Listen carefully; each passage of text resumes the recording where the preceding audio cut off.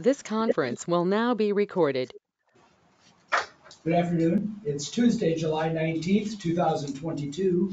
This is the regular July meeting of the Davenport Public Library Board of Trustees.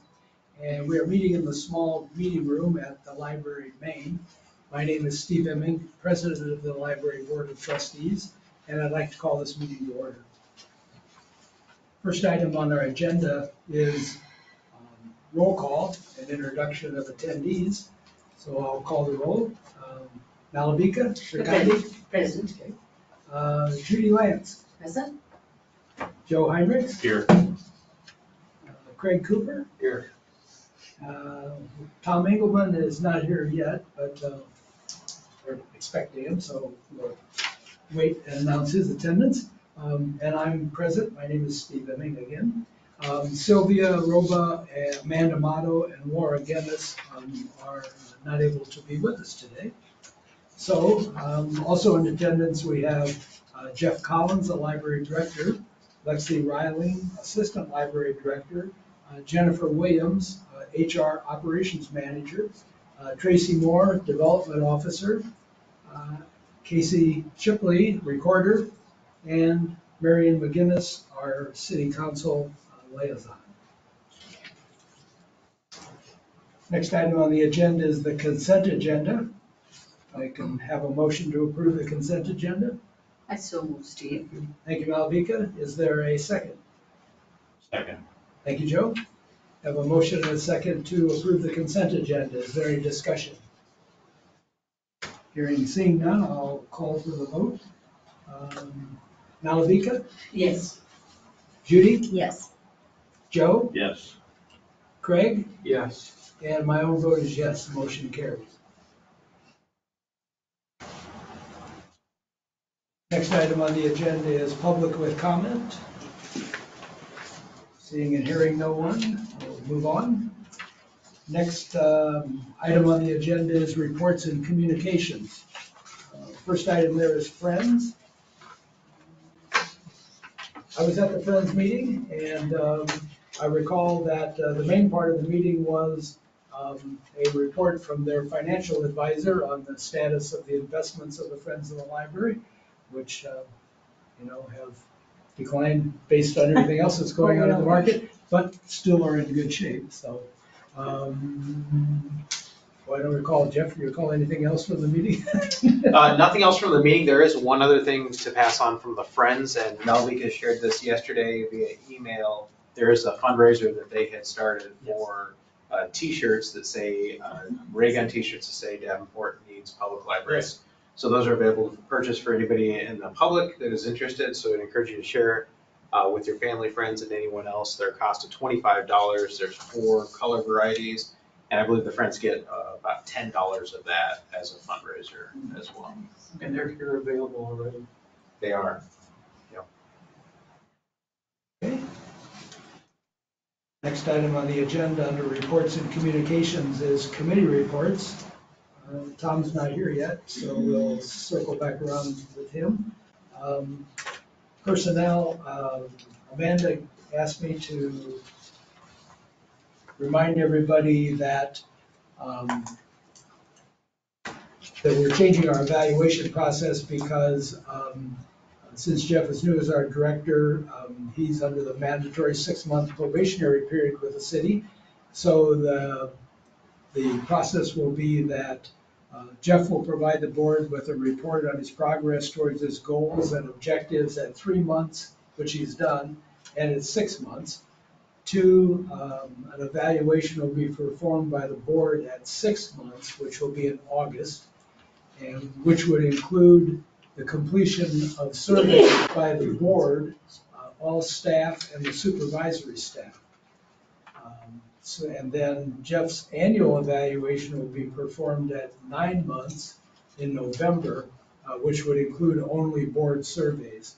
And that comes about because evaluations, according to our accreditation, I believe, have to be completed by the end of the year. So we'll do that in November. So we'll be in good shape in having that all complete.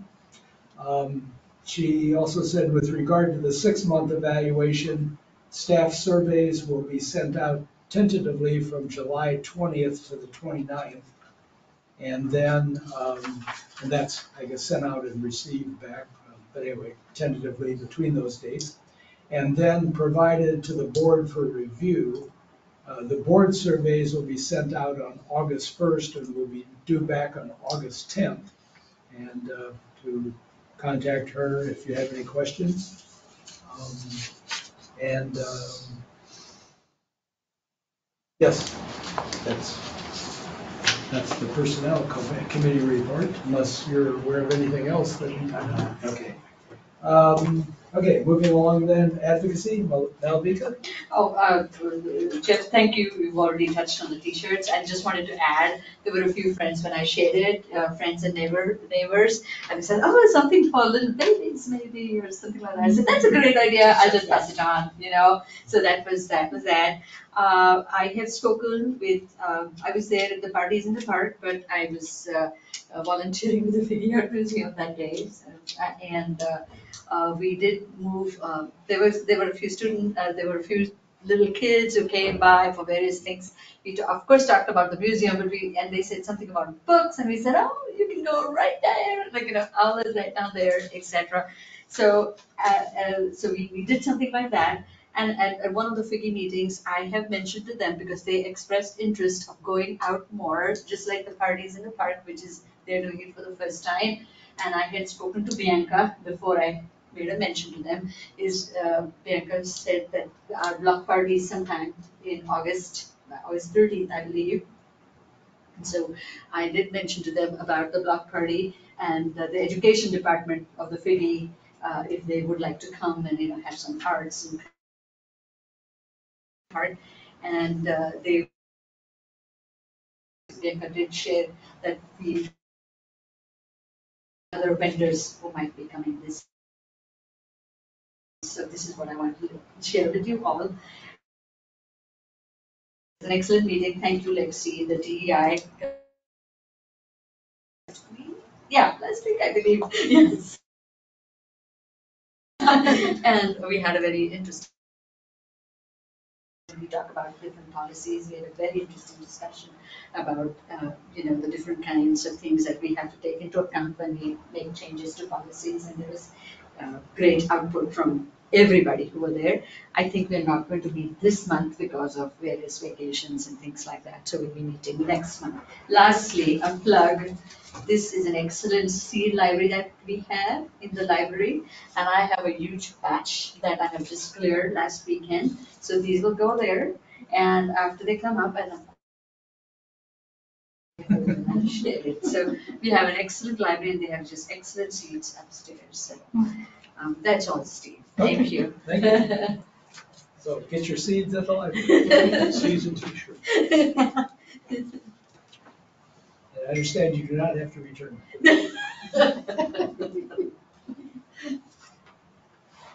Okay, thank you, Malvika. Next item under reports and communication is the director's report. Is there anything you want to add or embellish upon from your report you sent us? Yeah, thank you. So just one thing to add, that very first bullet point where we talked about the cafe RFP. The pre-bid walkthrough that occurred on July 12th, we had nobody that attended that. However, there still is time for individuals, it wasn't a requirement to attend. And there still are times for businesses to put in their bid. That would be due, I believe it closes on this Thursday, at the end of the day at 5 o'clock. So still a couple of days on that, so we'll see what happens. Not sure how that's gonna play out. And then one other item of business is just Little Free Libraries. Has everyone heard of these in the past? So a Little Free Library, we received some information from a local nonprofit that had some already constructed that they were offering out to different organizations. So we took advantage of that, and now we are going to receive 4 Little Free Libraries. And we're going to be looking at installing those 4 at a couple of different locations in the community. So that'll come along sometime in the next 6 months or so. We're hoping to get those installed, possibly one on the grounds of Fairmount, one at one of the parks, and that sort of thing. And then we'll also make sure we have those branded with our logo, depending if we are able to go to some of the parks, we might have the parks logo on there as well. And then some of the items that are going to go in there are going to be either handled through the Friends, essentially. So either donations that didn't sell or some discards from the library collection that we'll be able to stock. So just a heads up that that's coming down the pike at some point. 4 more branches. Right. Can we make suggestions of a park? Yeah, sure. Ridgeview Park. Ridgeview. Oh, yeah. There's not a library really close.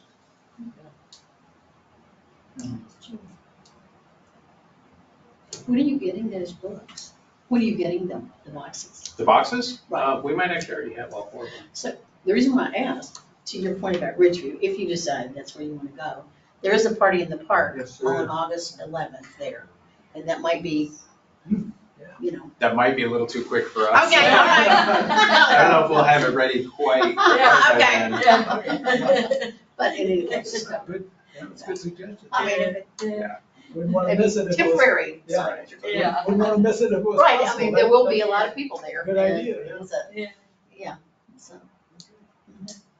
And otherwise, I'd be happy to answer any questions anybody has about the report. The banners look great.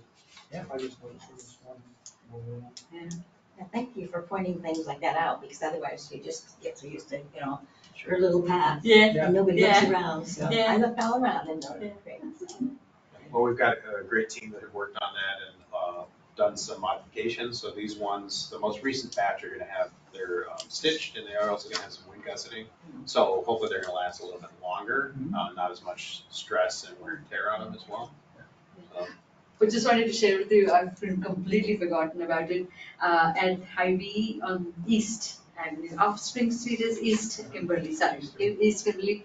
That book drop, that we have in the Yes. corner, Yes. it has Thank a, heavens, this was so bad, but it got Yes, taller, and it there has one that. was uglier than the other one. Exactly. People looking, where do I put them in? we put the, yes, So- and people, I felt faint when I saw, I was gonna say, thank you for mentioning. yes, thank you so much for adding that wrap around Oh, no. that, and there was somebody who said, because, oh, it looks lovely, and I said, earlier they said we could not make out that there was a book drop there, I know, because and now you could, so they. kind of like a, Looks lovely. really elderly dumpster before. Yeah. It looks lovely now, it looks lovely. Okay.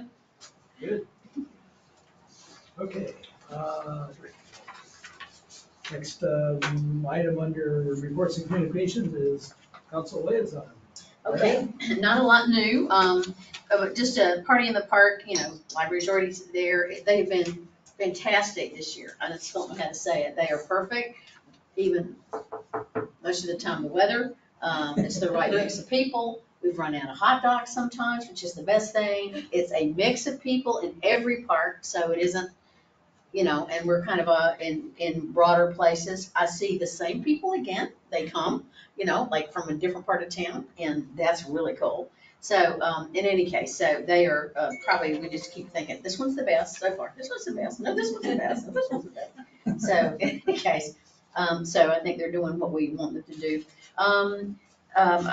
Canadian Pacific, there really may be an announcement coming soon. I can't say any more than that, but we believe that there is a first cut sort of in August with the transportation board, and so it's kind of gonna be important. So I think that's winding down, and hopefully we'll have some good news from that. We will probably also, there will be something coming in, the first cycle of August in Destination Iowa. This is the money for sort of, it's more tourism related. It's sort of like, the older, I can't remember what it's called. Anyway, and we'll be making applications as a city, and there will be some not-for-profits making applications for money separate from that. So you'll be hearing about that, and that's what that is. The two-way, there is this week and next week, there's management update meetings. The first one is, the staff has come back with the questions that were asked at the public meetings about turning the one-ways to two-ways. And they will come back, we will have a report today on that, and then there will be a work session. next week, which on Tuesday, which I expect to be fairly contentious, perhaps. And then it will probably come to council.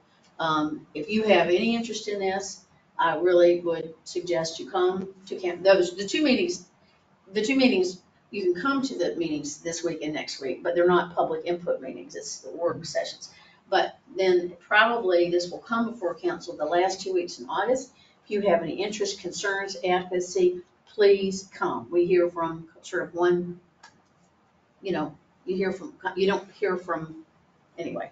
So, and I'm going out and talking to people, so if you are, it's very important that, and I think it will be on the, I'm sure it will be on, not part of the consent agenda the second week. So the committee, the whole, for the discussion, and I'm sure it will be on discussion for the next week because it is, a thing that people have lots of feelings about. So we usually try to not put those in consent. So there'll be 2 opportunities there.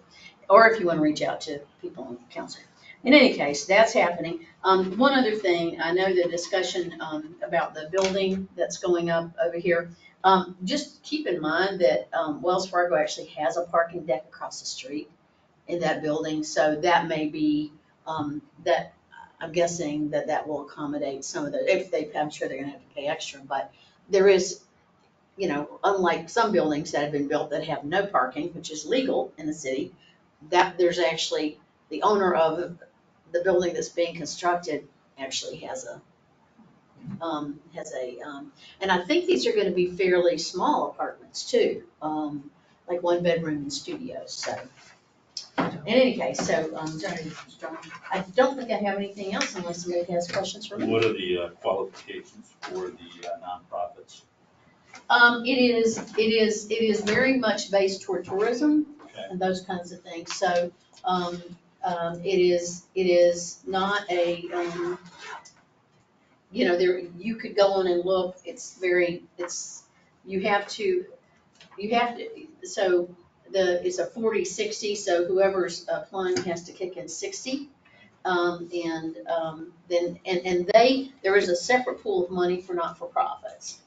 So they have to be paying 60 and 40%, and it is related to tourism more than, it's not related to like neighborhoods or anything like that. So it's really related to kind of and that was the way, the point is to get, it's sort of economic redevelopment sort of stuff. So in any case, but it is a 40-60.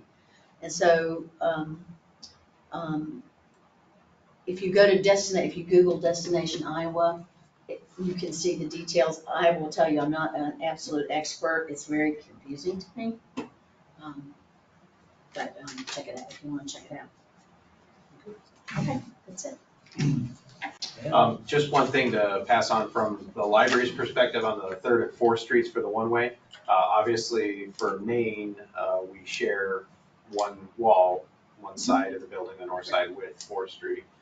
In terms of impact for the library, the main impact would really be what we do with our book drop, because our book drop is directly next to the sidewalk. So if you're driving right now westbound and you're driving, you pull in and there's the book drop right there. So we'd have to determine what to do if that then becomes an eastbound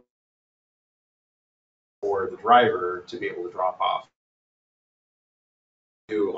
As far as an alternative, we might need to relocate that to a different spot or something of that nature. And then the other concern is for staff because of and the public for parking, because we do park and public parks across the street at the northeast side, right next to that intersection. So it might be a little bit more challenging for them coming across the street. They'll probably need to go to the stoplights and use the crosswalks. Jaywalking is not good. With the 2 it's more challenging. It's not good enough, yeah. And I just want to make clear, those are very, very, very small concerns for this big issue. But that's how, what we believe is going to impact the library and library patrons. And again, very, very, very small. Instead of put an island out in the middle of the 2 lanes. Trying to have to go with trees and everything. Yeah. Then staff has to go, we have to go out there and retrieve the items. So it's gonna be like a bit of a Frogger situation with somebody with a book card out there. Turn it into a video draw. Tunnel in. I haven't heard a mention of Frogger for a long time. Okay, anyway, just to back up a bit, just want anybody that might be viewing to recognize that Tom Engelman has now joined the meeting. And with that, that's the end of the communications reports, so I'll circle back to finance. Tom? Oh, sorry. Well, if you look at the budget report that was issued, I mean, we were at the end of the year, so we're at 100%. And our expenses were right there, so, you know, obviously things have stayed very controlled as we move through the year. Other than talking on the phone too much. Well, we ended up with money left over in other budgets. Still, I know. I think we have consistently had money left over at the end of returns, so that's good. Anyway, okay. Any questions on the finance report? Okay. Seeing and hearing none, moving on. Thank you, Tom. Okay, next item is new business. Here we go, back to election of officers, which we've never exactly figured out how exactly we should do this. So let me just say that, okay, so Tom is here, so I don't have to say I've spoken with him, although I have, and have spoken with Sylvia. The three of us are willing to stand for reelection if nominated. And floor is open for nominations, so may I have some? Do we nominate by position? Do we start with one Yes. position? Yeah, President. Start with president. Yeah. I nominate Steve. Okay, Second. I've been nominated. Okay, thank you. Anyone else? Steve, I do nominate Steve Emming. Okay, no, I said anyone else. I mean, anybody else want to nominate someone else? Okay. Okay, for vice president, I'll nominate Sylvia. Sylvia? Okay. Currently the secretary. Oh, I'm sorry. Who's the current, who's Okay, the I just current wanna vice check. president? I'm currently. Oh, I nominate Tom Engelman. I'm sorry. We'll be a slate. Okay, so we have, anyone else want to nominate someone for vice president? Okay, I haven't seen that. Then for secretary. Do I dare? I nominate- Yeah. I'll nominate Sylvia. Okay, thank you. Is there anyone else who would like to nominate someone for secretary? Someone I else nominate for Sylvia. secretary? Roll Okay. back. Okay, so I guess we have three candidates. So we'll go from there. Well, I move that nomination cease and a unanimous vote be cast. okay, we can But do wait, they that. didn't give their campaign speeches. Can we do that? Hold it, I gotta go put on my sign. No politics in the library. Or maybe I'll resign, or so resign. Can we do unanimous consent, or do we have to actually?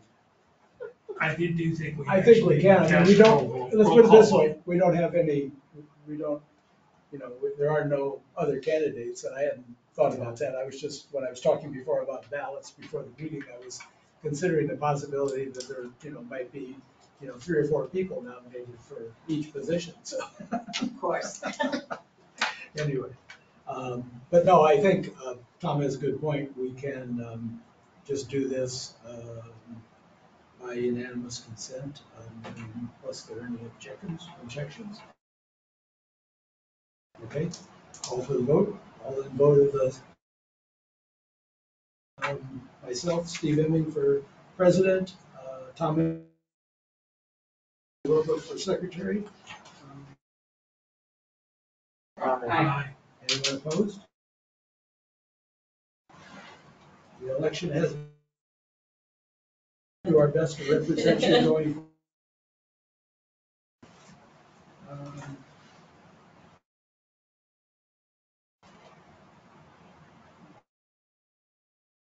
This is committee assignments. I have no surprises. So for personnel, Amanda has agreed to chair that committee. Greg, that was his choice, so have him on the personnel committee also. And Laura Guinness, our new trustee, who couldn't be here today, also was first interest for personnel, so I put her on the committee also. For advocacy, same as before, I guess. Malavika, I put as chair Judy and Sylvia. And for finance, again, no changes. Tom Engelman, chair, Joe Heinrichs, and myself. So those are the committees for the next term. Any questions, comments, concerns?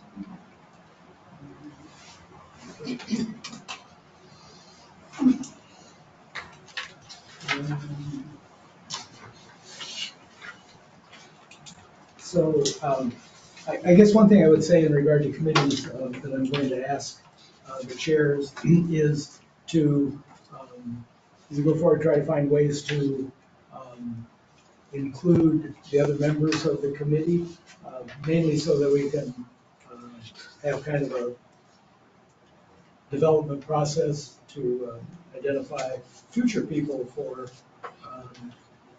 be chairs of committees. So just a thought there. Appreciate your efforts in that regard. Moving on to old business. First item there is approval of the bulletin board / community board posting policy, which we just may I have a motion in that regard. I so move. Okay. Steve. I'll second. Okay, thank you, Lisa and Tom. So we have a motion to approve the bulletin board / community board posting policy. Is there any discussion? Hearing and seeing none, I will call for the vote. Judy? Yes. Thank you. Joe? Yes. Tom? Yes. Craig? Yes. Malavika? Yes. And my own vote is yes. Motion carries. Next item under old business is approval of the behavior policy. Before we do that, there's been a change since we saw this last, or? There is. Okay, would you mind telling us about that first, Jeff, before it'd be easier, just maybe not quite exact proper Robert's rules, but that'll save us amending the motion that otherwise would be made. Sure. Yeah, so based on the discussion we had at last month's meeting, we added in a statement at the top that says any behavior that is prohibited by law. And we also modified the fourth to the last bullet point on the bottom based on recommendations that we had received from City Legal. I had reached out to Tom Warner last month regarding solicitation. And the city council's in the process of doing this. They have their first consideration to amend their current ordinance. And then what they're planning on doing is amending chapter 9.08, specifically 0.050 and 0.080. And as for disorderly conduct, they're going to repeal those two sections. And I don't know how much detail you'd like to know about this, but in essence, solicitation, the way that the ordinance is written, does not work. It's no longer something the city can do. Okay. So with that understanding, library's recommendation is to remove soliciting, panhandling, and gambling from the behavior policy under prohibited behavior. Okay. So that leaves petitioning in there? Yes. Okay. Correct. Okay. Thank you. And no other changes to this policy in conjunction, the loitering policy is one that would also go away in relation to what we just talked about. Okay.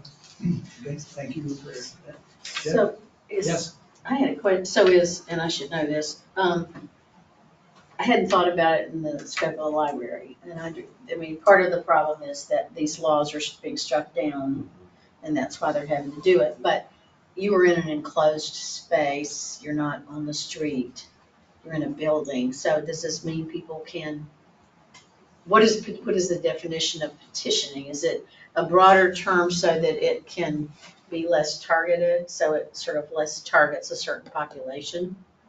Right, so the soliciting aspect of this is something that they decided is not legal to enforce.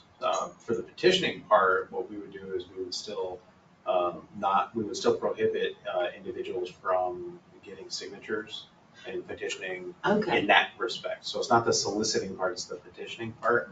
right. So that's what we'd still be hoping to address. And otherwise, we could address the behavior if it does become harassing in nature. So that's where we would still be covered under the behavior policy under one of those first bullet points that are Okay. harassing in nature. Okay. By taking out panhandling and gambling, does that mean that someone could challenge because it's not part of policy? Correct, yeah, technically, that's the way we've interpreted the law, is that panhandling is legal. And the city, we were using the ordinance that the city had established, and that is going to be going away. Who wants to play blackjack? So people can sit around and play cards Yes. in the library? Yeah, Because they can right now, sit around if they're in a private room and play cards. technically, yeah, I mean, that's technically, well, I guess it depends on what you define as gambling. Probably not craps.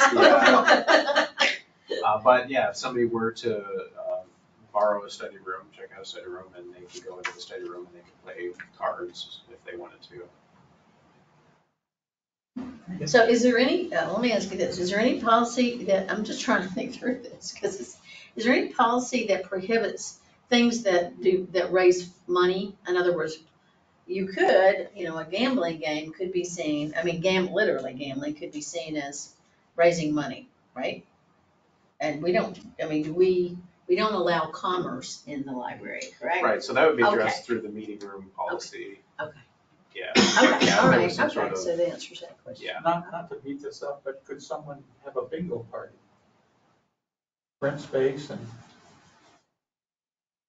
Not if they're being paid money for it, because then that becomes commerce, right? I believe so. I believe our meeting room policy would address that. We also would have, I met a group calls the library, calls you and said, we want to rent the room to do this. It's a fundraiser. We're gonna play bingo. Yeah, at that point, we would follow the meeting room policy. The way this is, the intention of this one is to make sure that somebody isn't coming into the library and they're not walking around asking every single patron, Yeah. can I have money, can I have money, can I have money, can I have money? And typically, we would have preferred to keep that in there so that we don't want library patrons to feel harassed in any way. However, with the ordinance going away, that's not something we can do anymore because we're relying on the city ordinance for that. Okay, I think I would push back a little bit, It feels like- because this is it's a public building, but you have your own patrons, and it's not like City Hall where they would show people the door. I think if they came in panhandling, I think I'd push back on that a little bit, Jeff. I think there's reason to push back. You have this is a place where the public is welcome, and it isn't an open space. This is not like, Careful how you're saying that. well, it's not the street. I understand all of that with the street, but I don't understand why in a building where the public is there for, Well, you're raising some interesting, some valid concerns for sure. We've recently experienced some challenges in terms of the controversy that we had, the program that we had that generated controversy last month, because we were attempting to enforce our behavior policy, and both city legal and the Davenport PD did not support us in that aspect. Specifically, we say what can and cannot be allowed by your legal authority on library property, which includes the main entrance to the library. And those individuals were expressing their First Amendment rights, which we also want to support. Yeah, They were allowed to be on library property at the entrance to the library. because it's city, at the end of the day, city owned. Public. I can't speak for why they decided that, but they chose not to enforce that particular aspect. I think what I would suggest is we go ahead and approve this, and then we can, maybe decide it in such a way, check back to city legal. And another option too is we could approve the behavior policy with, and just still leave soliciting, petitioning, panhandling, gambling in here for now, because technically that ordinance hasn't passed yet. It's just the first consideration. Oh. And city legal has not responded to my emails about this. Okay. So that's another option too, and we can leave that part in. Okay, so, Do my colleagues have a suggestion of what they think would be the best action? I'm certainly willing to the library. I'm not, I mean, you guys vote, but I am willing to advocate for I am willing to do that. I don't know if it makes any difference or not, but I think it's different. It's not the Public Works building, it's not City Hall, where you can only get on one floor. It's different. It's a different situation, so. yeah, Yes, I would move that we leave the line in pending legal opinion. well, we can just leave it in for now. Yeah. And we can come back in the future, Right. next month, next year. Yeah, we can approve the policy as written with the exception of that, leaving that one in. So the changes would be the behavior that's prohibited by law, and then the eating or drinking in special collections and safe space areas.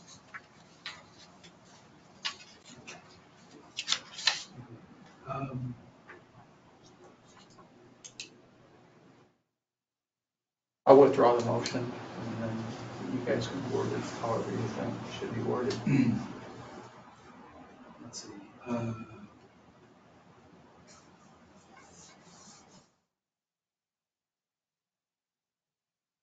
So was petitioning added then? That's an addition? No, that's not an addition. That was Yeah, there apologies, before? that should not be red, that should just be Okay, black. That was in there. That was my fault. that's okay. Just checking. So then I will, okay, so here's what I'm going to do. So I would entertain a motion to approve the behavior policy, including soliciting, panhandling, and gambling, which were previously identified to be deleted. So moved. Okay, thank you, Tom. Is there a second? Second. Okay, thank you, Joe. Is there any discussion? We done? Did I do it? I mean, Yeah, I think we already had a that fits in discussion. it? Okay. Okay, hearing and seeing no indications of discussion, I will call for the vote. Joe? Yes. Thank you. Tom? Yes.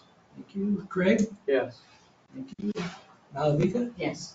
Thank you. Judy? Yes. Thank you. And my own vote is yes. The motion carries. Okay. So then, since the loitering policy was rolled into the behavior policy, the next item under old business is approve the elimination of the existing loitering policy. May I have a motion in that regard? I so moved, Steve. Thank you, Malavika. Is there a second? Second. Thank you, Judy. I have a motion and a second to approve elimination of the loitering policy. Is there any discussion? Hearing and seeing none, I'll call for the vote. Joe? Yes. Tom? Yes. Craig? Yes. Malavika? Yes. Judy? Yes. And my own vote is yes. The motion carries. Thank you. President's comments. It's been a busy week. Let me see. I just wanted to mention, I I will still do this, and I intend to send this out to you with an email. Um, Couple of things. Um, Really none of great significance, but lest I don't get to them again for a while. In the Iowa Code, let me back up. A couple of meetings ago, we were asked to sign, and that just reminds me, as part of my comments, that I forgot to ask Casey to print out copies for me of the conflict of interest or ethics policy or agreement, but we'll do that next month. So anyway, back to the subject at hand.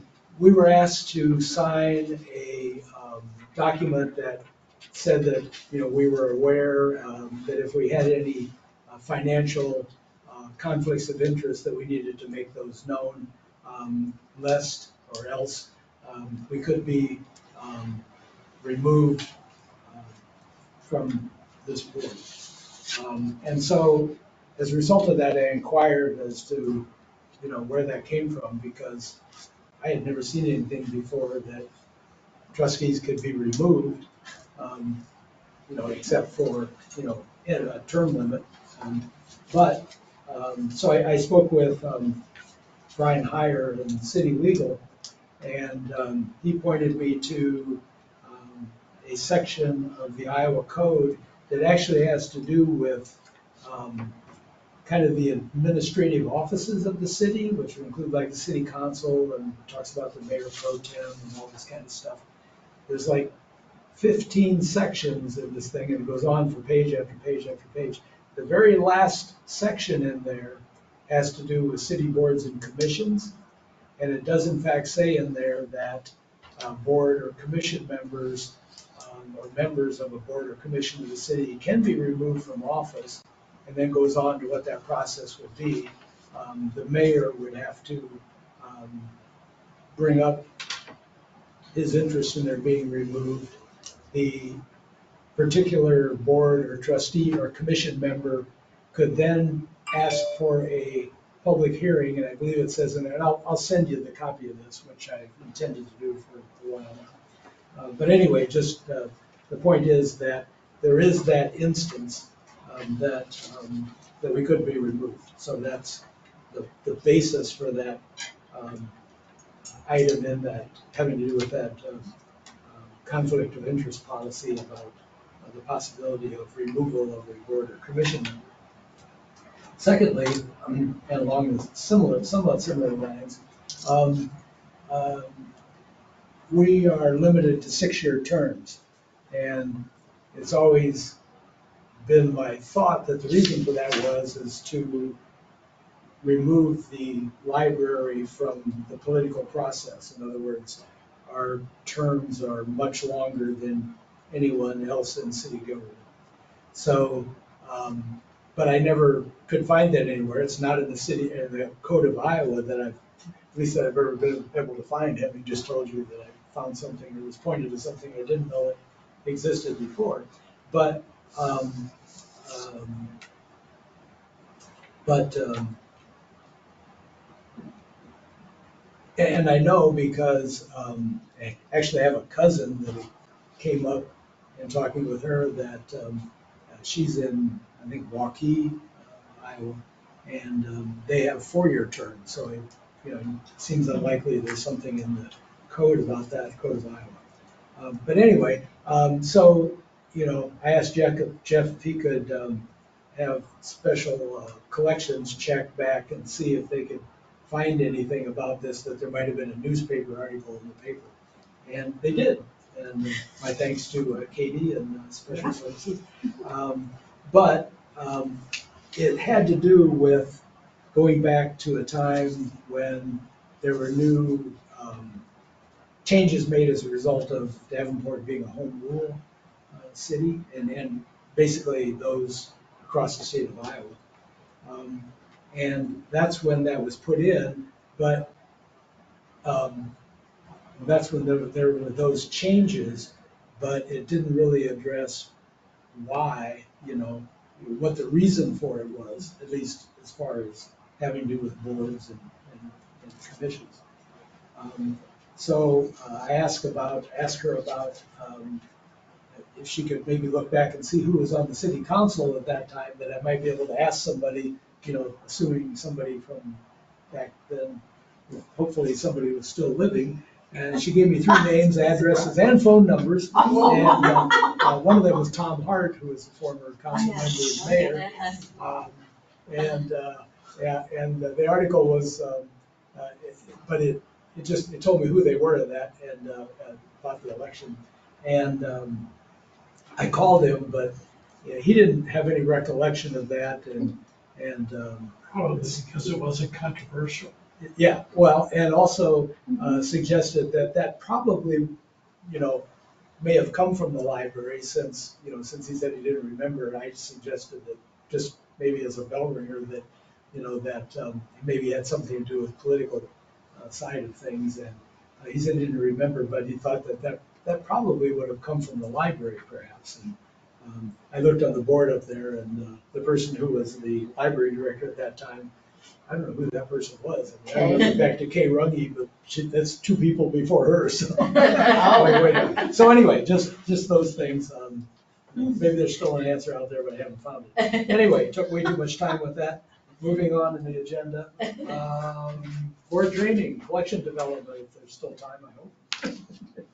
I can keep it to about 15 minutes. Okay, good. Thank you, Lexi. Sorry. No problem, no problem. Actually, this is a modified version of a training that one of the information services librarians, Ann Hetzler, and I are doing for all staff over the course of the next couple of weeks. And that session is an hour long, and I've condensed it down to about 15 minutes. So if there are things that I kind of breezed through that you would like a little bit more information on, please let me know, and I'd be happy to expand. This is going to be just an overview of how we select materials for the collections here at the library and how we manage those collections. This first slide is about our material selection policy, which you're all very familiar with since it's a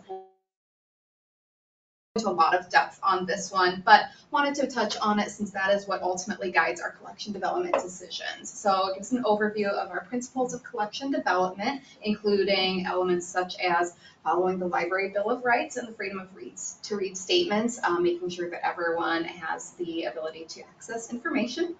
It clarifies that the library does not stand in place of parents, so that means that it is up to the parents or guardians of minor children to determine what they read or check out from the library, and that it also clarifies that materials are chosen to reflect our diverse community. So we hold materials from a variety of viewpoints, and as such, selection for the collection does not endorse the content of those collections. Rather, we're choosing those items based on their merit and the needs or interests of the community. It also expands on labeling of library materials, which we just do for wayfinding purposes only. So we don't label items to denote that they're controversial in nature or to give other types of warnings about their content, because doing so would violate the American Library Association statement on labeling and rating systems. It also goes into the selection criteria that we use. So we add items to the collection based on popular demand, accuracy of information, balance of viewpoints, funds and space, and other considerations. And then finally, there's some information in the policy about deselection of items from the collection or weeding or removing items from the collection, but I'll cover that in more depth later.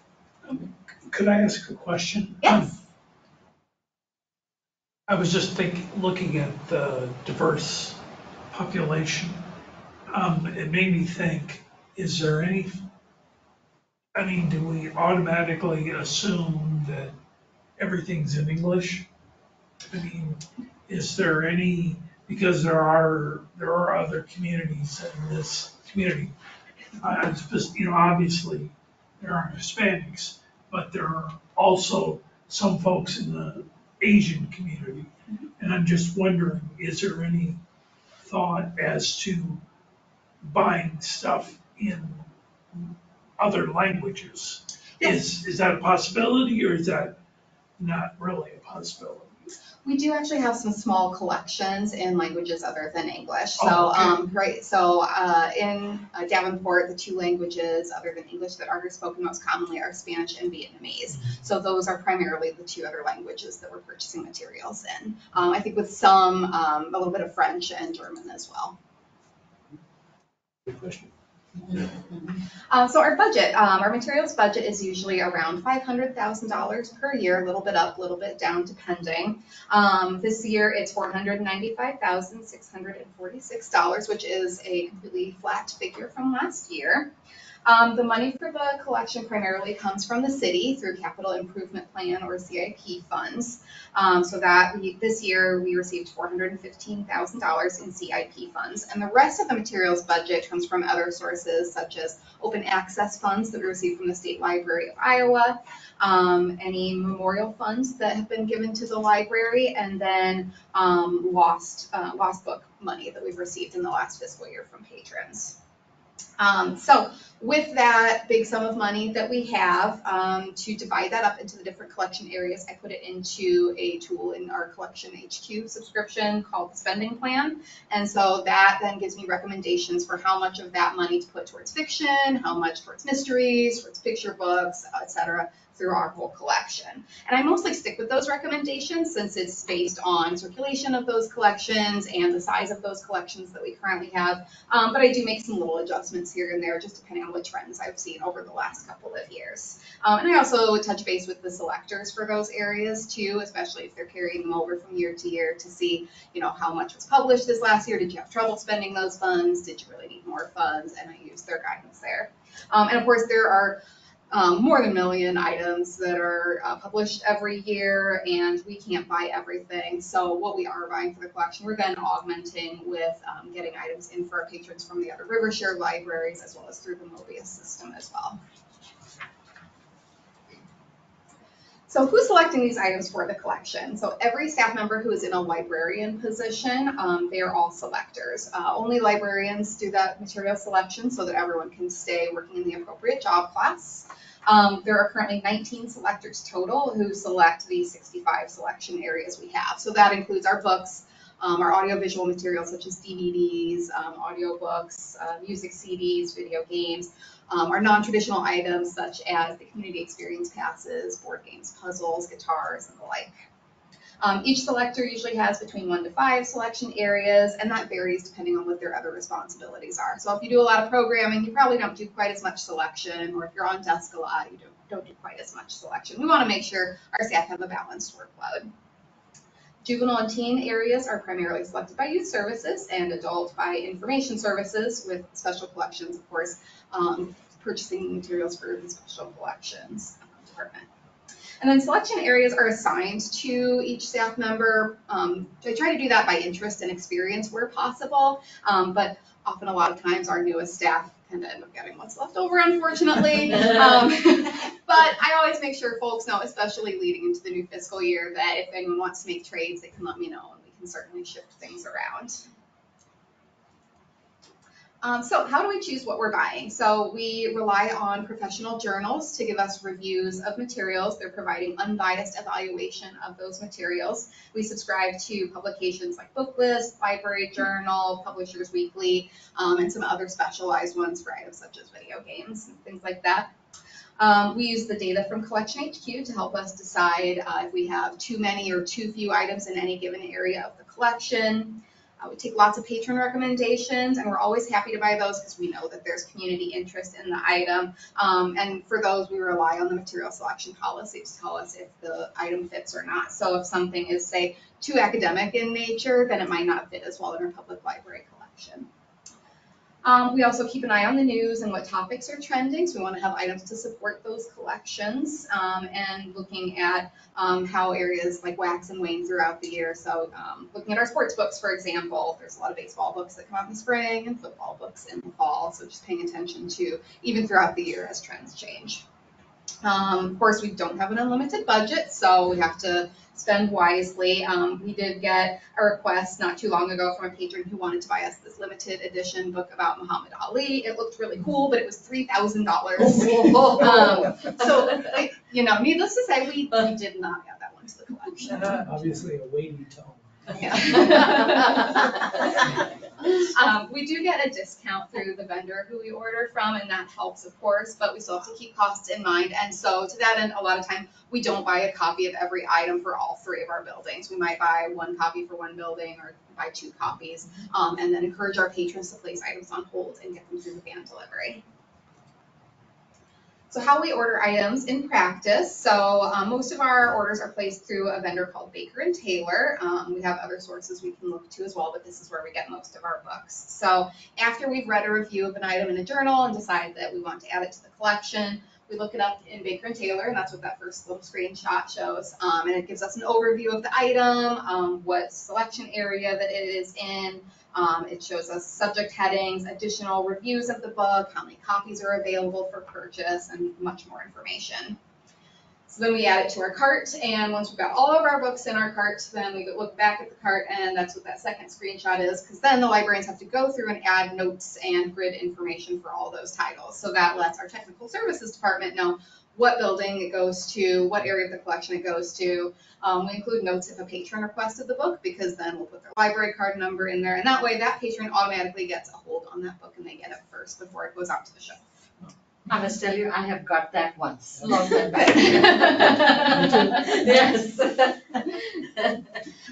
then once that's all ready, then we send it to our acquisitions staff, and they get the items ordered. They usually don't take very long to come in, just a few days, and then they're cataloged and out on the shelf.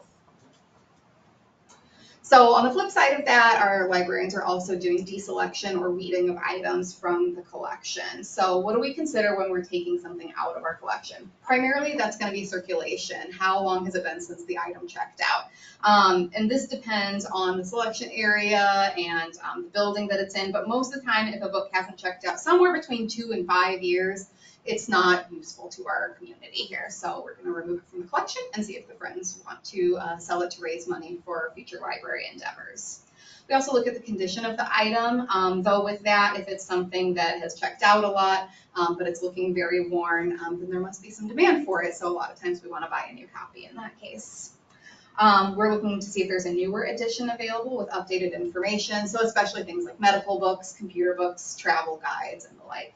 And so even if there isn't a new edition available, if it is an older book that has potentially outdated information, sometimes we'll want to get that out of the collection anyway, because outdated information is not useful to our community. And in the end, we are striving to create a balanced collection that offers multiple points of view. So we're going to be mindful when we are weeding, that we're not weeding all of one particular viewpoint, leaving nothing to represent other viewpoints in the collection.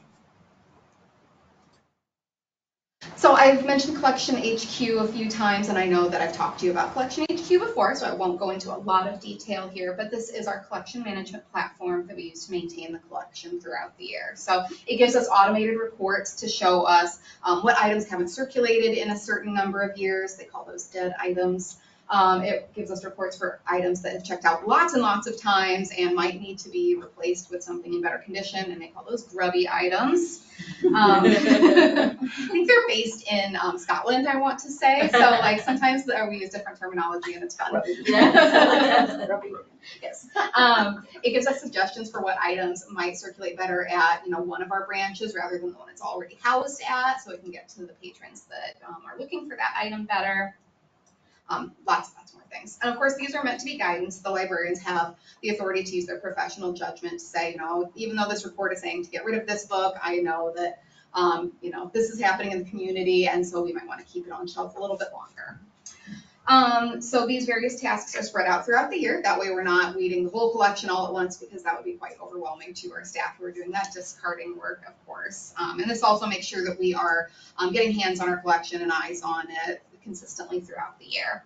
And since we started using Collection HQ 4 or 5 years ago, we've seen really great decreases in the amount of items that are showing up as dead. So this chart, for example, is our juvenile nonfiction collection. So back in 2018, when we started using Collection HQ, I believe it was 52% of our juvenile nonfiction was considered dead. It hadn't checked out in years. And now, just when I ran this report last, we were at 16%. So that's not just from weeding items that weren't checking out either. That is also because we can use this data to look and see, trends in what's not checking out, and so then we can make better purchasing decisions because we know what is checking out. And then back in November, I talked to you about our diversity, equity, and inclusion analysis tool that Collection HQ has. And so I just wanted to touch on that very briefly again. So as you know, we adopted the following vision statement. Davenport Public Library will create a community-wide culture of learning in which all citizens use the library and see themselves reflected in the services and staff. And to that end, the strategic plan specifically addresses collection development in this aspect under Goal 3, better engage underserved and underrepresented communities in our facilities with the following objective: evaluate materials and collections to determine what meets the needs of specific community groups. So to that end, we're continuing to use this tool to see how we're doing representing diverse populations in our collection. So this chart shows the dashboard that's most up to date for Collection HQ and shows that right now 18.5% of our collection falls into one of their DEI topics.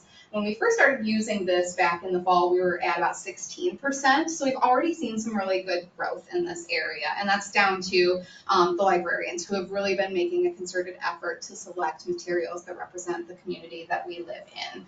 I have asked since then that when they're putting together those carts of items, that 30% of those items are fitting into some kind of DEI topic. So that's helped to increase these numbers. So would some of those items be books in a foreign language or about a foreign, both?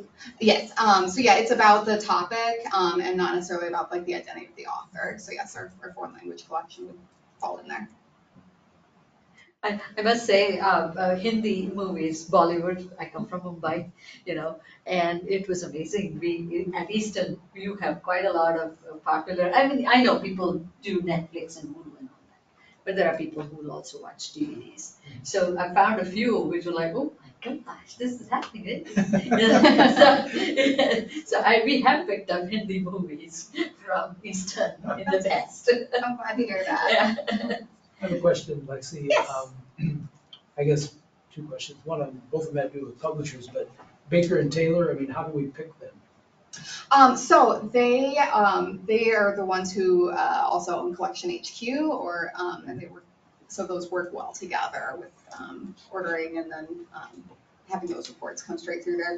Collection HQ also has some selection tools that you can use, so it works really nicely to be able to look at the selection tool in Collection HQ and say I want to add that to my cart, and it talks very nicely to Baker and Taylor.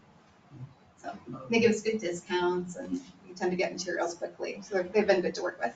And the other question I have is about, I've heard and seen things about problems in the library world with publishers and consolidations and prices, I guess, maybe. So just mention also that the bulk of our material budget does come from the city, the CIP budget. I think it's about $415,000. Yep. And I can remember that number because it's been that forever. Yes. In fact, at one time, I think it was 500 or something, and it actually came down. Yes. But I think that's an area, since I'm sure prices aren't going down, that I think we need to try to figure out a way to advocate for some improvement in that, whatever is available, or we might be able to talk somebody into.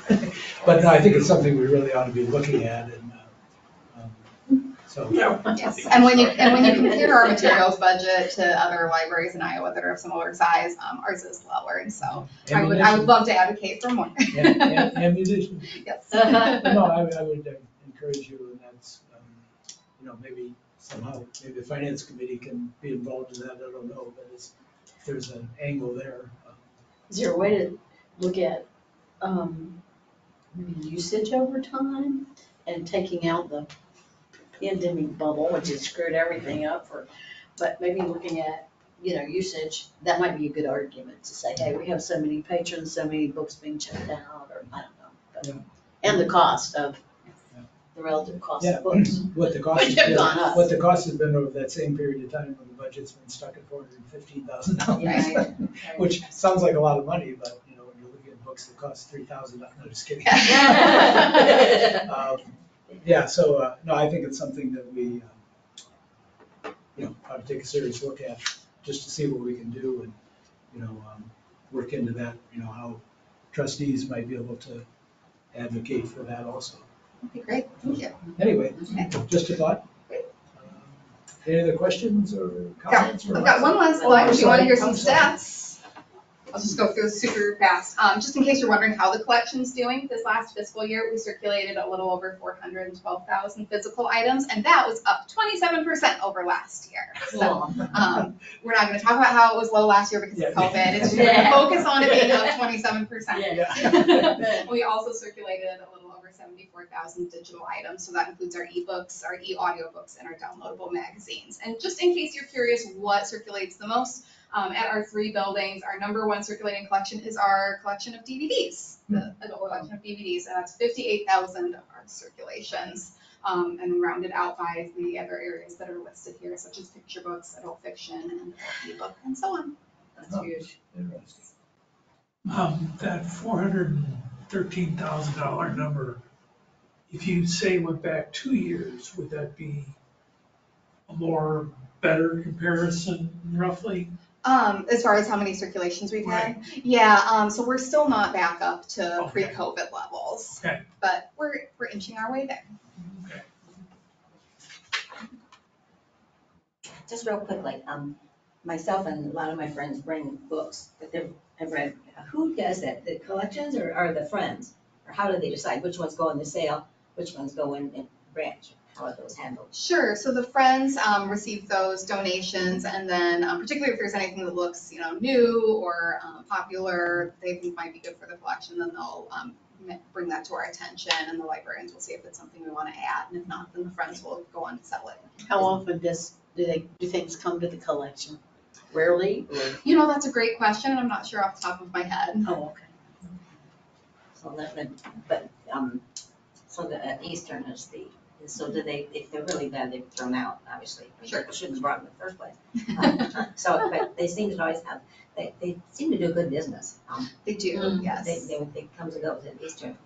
Yeah, and in general, the Friends generally will pull in about $30,000 in revenue between Eastern and Fairmount primarily, plus the book cart here as And then the well. big sale they always have in the summer here, isn't it? They talk about it in May? No, we don't have that. Yeah. I'm not sure the No. state does Yeah, that went out with the bookstores came in. Really? No, that's not true. No. Because I can go in here right after I moved here, That's been a while. but it has been a while. I think it's the library on next city does that, what you Yeah. just Yes, it said. was like, They had it Jen recently. knows we had an exchange student, I remember they went downtown, they were so excited. I Yeah. couldn't begin to figure out how they're gonna get them home to Spain. Yeah. So do we do a large sale at all anymore? We don't currently, no. The friends sometimes advertise special sales, especially if they get a large donation of a particular type of book, buy one romance, get a second one free or something like that. I do know recently we got a pretty large DVD donation that we are adding to the collection. How many was that? I want to say it was a couple thousand DVDs. Wow, nice. Yes, One yes, person? from one person, yes. And so those are being added to the collection. That's nice. I remember one time, the Friends had a donation, and the person asked if they could be picked up. And so, I don't know, it was Ann, one of the volunteers said, yeah, we'll come and pick them up. How many books are there? 900. So it took several trips, but they got. That's essentially what happened with these Yeah, DVDs. we'll also say too, that A lot away. a long time ago, when they used to have the big sale, somebody donated a set of books about the Civil War. There was like maybe, it was quite a number, because they were in the closet over here on the shelf, and there was, I don't know, there must have been 30 volumes or something like that. And, they actually, when they get things like that, they actually sell those separately or auction them off to the collectors or something. Yeah. I think that ended up bringing, quite a bit of money. But. Okay, anything else? No, I just want to say thank you. This is my first month of the next term of 6 years. So it's been an honor and a great pleasure to be working with all of you, the last 6 years and 6 months. Oh, okay. I was just gonna say, you're coming back, aren't you? Yes. Okay, if there's nothing else to come before this board. I will just apologize. I realized when I bought a new wallet and I renewed my library card today. I haven't had a library card in years. Oh, okay. I wanted to say, since we've got a number of staff here, I wanted to thank you for being so professional through the recent controversy. And, you know, it was unfortunate that it became so negative. I mean, it's one thing to disagree, but it's another thing to be disagreeable. And, Yeah. you know, a lot of you folks kind of just got caught in the crossfire, and that's unfortunate. I wanted to thank you for maintaining your professionalism through the whole thing. You know, what I think I sent an email about back when I was on city council, we changed the civil rights ordinance. And when we did that, you would have thought the sky was falling. But it blew over. Now that was self-inflicted, that wasn't similar, but I'm sure that there isn't a lot of permanent damage from that. So, thank you. Yes. Yeah. May I ask, what was the staff evaluation of that event? In terms of. Positive, negative? How did they feel about it? Good. I would say if I were to pass on their concerns, they were glad. Well, overall, this is just a gross generalization. They're glad we're able to have it. Those 8 teenagers were fortunate for them to be able to attend it. There was some concern about how some of the attendees and also the presenters were not respected when they came to and from the library. So there were some concerns for that. But overall, very positive for the most part, I believe, in the ability for us to have that event for the teenagers to be able to learn a little bit more about different aspects of the world and culture. Were there people there also that were standing in the crowd, I guess, outside? I don't know how many people actually. Yeah, there showed were up. about 40 people that were protesting the event, and Right. there were approximately 2 people that. That's always the way it is. We received about 100 that were against complaints in advance, complaints against the program, and about 35 that were positive and in support. Do we don't know where the email, I didn't honestly get a lot of emails. And I think I dealt with them. I didn't hear much back I just, one of the things I said is, have we come to the point of not allowing parents to decide for their children? Because it was all the thing, like these kids were going, I hope we haven't gone to that. What is that? Basically. But it felt very much like it was facts and that exploded and things like that. That I just really wondered if it came out of a certain source or we know sort of where it came from. It'd be interesting. I'm not sure what you're asking. I don't know if it was local or what my thing is. I'm not sure. Now, it is true that there were people who said they were local. We get emails about controversial things all the time, and sometimes has nothing. They don't live anywhere close to Davenport, Sure. and it's and you get the same one, or you get the same lines, and okay, this is not somebody sitting at work saying, I've got a concern about this, Sure. And so it's pulled down, copied. It wasn't quite cut and paste like that, but it was similar, and I just wondered if it started in the city or it started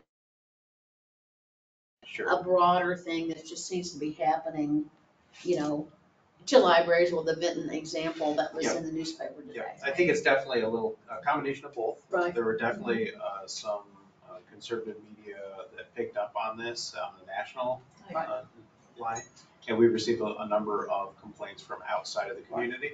It was also picked up locally as well, and there were definitely a lot of Davenport residents that were expressed their concern with this as well.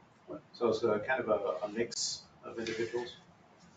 But you always hear from people who are opposed to anything more than you hear. I think, yeah, and I think, I'm not disagreeing with you at all, but that's kind of the way we are in general, because when we're satisfied, we're happy. We're and happy. when we're dissatisfied, we're upset. Upset. True, that's human nature. Upset.